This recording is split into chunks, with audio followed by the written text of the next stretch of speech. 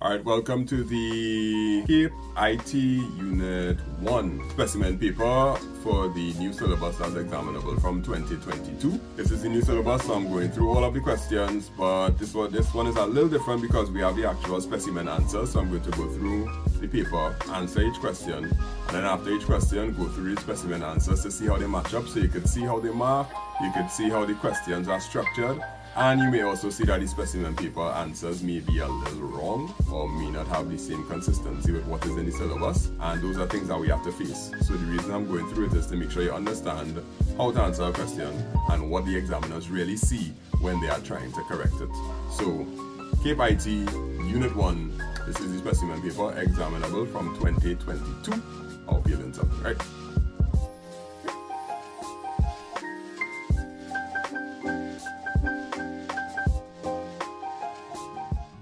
Alright, a data flow diagram is an important software engineering tool. Define the term data flow diagram. A data flow diagram is a diagram that tracks how data is collected, processed, stored, and disseminated within a system. Yeah, we'll take that one mark there. Outline one difference between a context level data flow diagram and a level 1 data flow diagram. Context level has one process and no data stores, while a level 1 has multiple processes and data stores and data storage. Okay, looks good to me. Alright, draw the symbols using DFDs to represent each of the following data flow. What? How much marks for this? 4 marks to put an arrow for data flow. Our process looks like a rectangle with half a circle on top of it, or sometimes it is an oval. Our external entity is a rectangle, and a data store is a box with a line like that. Wow, they'd just be giving away marks here, boy. Just be giving away marks. Our payroll system involves a payroll clerk entering the hours worked by weekly pay. Right, so let's see if we can underline these things. Payroll clerk is the external entity. They enter the hours worked, which will be the pieces of data. The results in the calculation of the net pay. This results in the calculation of net pay. So calculation of net pay is the process, the printing of pay slips, or calculation of net pay and the printing of pay slips. That's all one thing.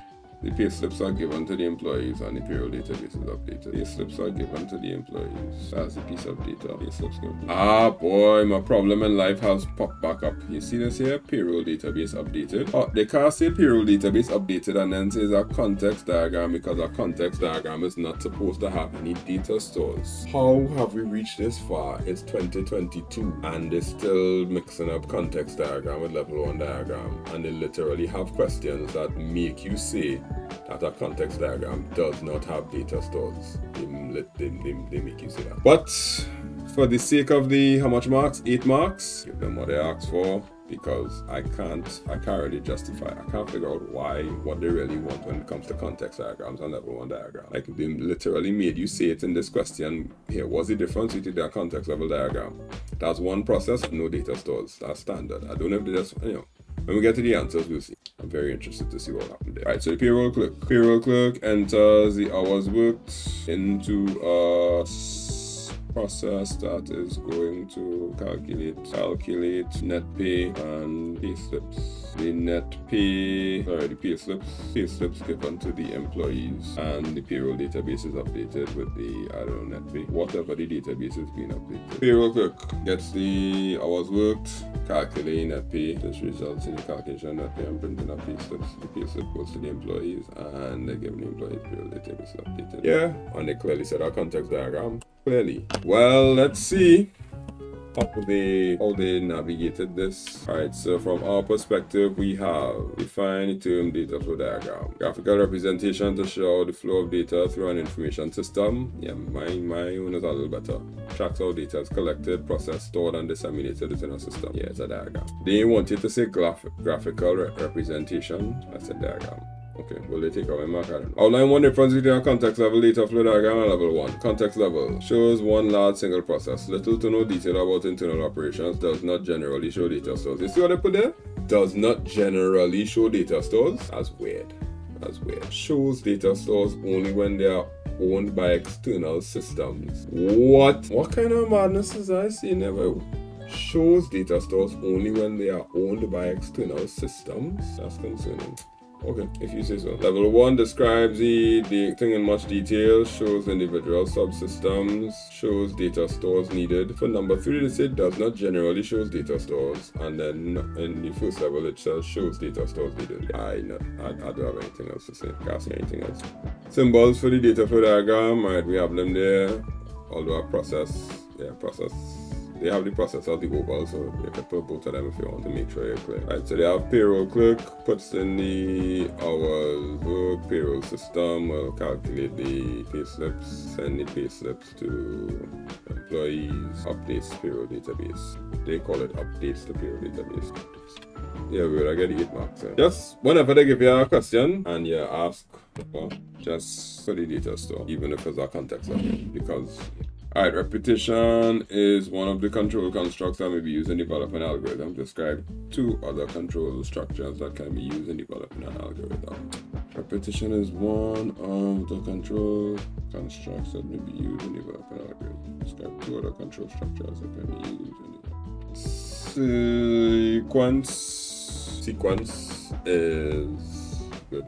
Sequence lays out the algorithm step by step in a logical fashion, and then there's selection, makes a choice based on the state of a variable. Yeah, sequence and selection. So sequence, selection, and looping, those are the 3 ways that they have. Examine the algorithm shown below. Sum is equal to 0, counter is equal to 0, 4 x's 1, 2 x is equal to 20. Scale vector and do things like this. It should just be 4 x's 1 to 20. 4 x is equal to 1, 2 x is equal to 20. I mean, it is a for loop, but if x mod 3 is equal to 0, counter is equal to counter plus 1, sum is equal to sum plus x, x is equal to x plus 1, z is equal to sum divided by counter. So we find any sum of all the numbers that are divisible by 0, all the multiples of 3. Find the sum of all the multiples of 3 between 1 and 20. We basically find any average of all the multiples of 3. Okay, explain the function of the algorithm. It finds the sum of all the multiples of 3, then displays the average of those multiples. I can just say it displays the average of the multiples of 3, but then I'm just not feeling like I'll get 4 marks. Just feeling like they want you to write some more because they want you to write more and we don't know why. Of all the multiples of 3, I should include all the multiples of 3 between 1 and 20. Is it inclusive? Yes, inclusive. Alright, yeah, that's probably the 4 marks that I wanted. Find the sum of all the multiples of 3 between 1 and 20 inclusive, then displays the average of those multiples. Say the output of the algorithm, okay? 3, 6, 9, 12, 15, 18. I'm gonna have to add up all of that, boy. Okay, addition. 6 and 3 is 9, 9 and 9 is 18, 18 and 12 will be 30, 30 and 15 will be 45, 45 plus 18 is 45, 55, 63. 63 divided by 1, 2, 3, 4, 5, 6. Is that correct? 63 divided by 6 is equal to 220.5. Let's do that again. 6, 7, 8, 9, 9 and 9 is 18, 18 and 12 will be 30, 30 and 15 will be 45, 45 plus 18, 63, yeah, 20.5 I guess. And it's 6 numbers I got, 1, 2, 3, 4, 5, 6, 3, 6, 9, 12, 15, 18, yeah, I'm right, And it's x mod 3, so anything is a multiple of 3, yeah, I think so, I'm correct, aren't I? Yes, I'm correct. Design a flowchart to represent the algorithm. Oh, nice of them. A flowchart for this would look something like start sum is equal to 0, counter is equal to 0. Or we had to convert it to a while loop in order for the flowchart to work. That's the trick here. X has to be less than 20. Is x less than 20? If the answer is yes, x is less than 20, then you go to the decision, which is x mod 3 is equal to 0. Answer is yes. Then you go counter is equal to counter plus 1, and then sum is equal to sum plus x, and then we have to go go back up. Before we reach back up, x is equal to x plus 1, and then we reach up here, check to see if x is still less than 20, and then if the answer to our question is no, the loop is finished. We do the calculation for z is equal to sum divided by counter, and then our end product is to print counter, print z, and all that will stop us. Do I get it?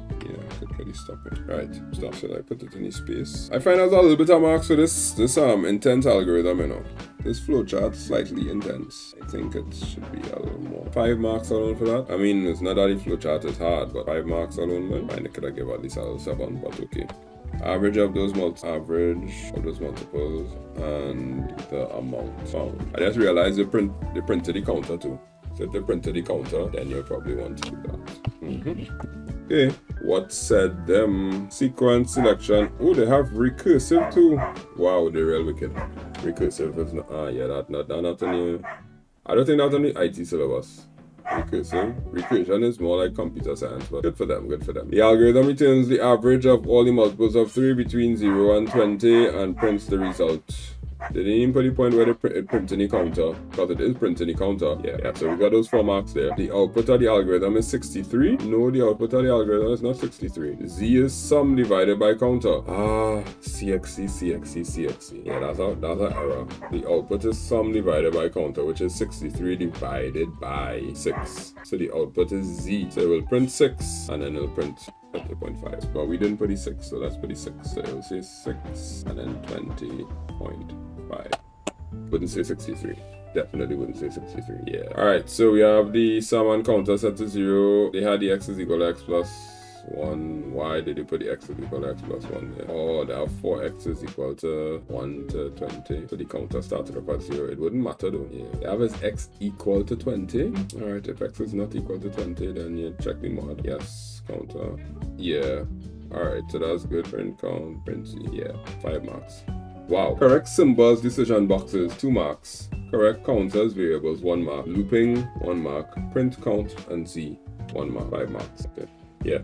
Alright, so no issues there. The flowchart was straightforward. Right, so of course, thanks for watching. You made it to the end. If you're looking for Cape IT classes that you want me to teach, you could check us out at education.makeITsimpleTT.com.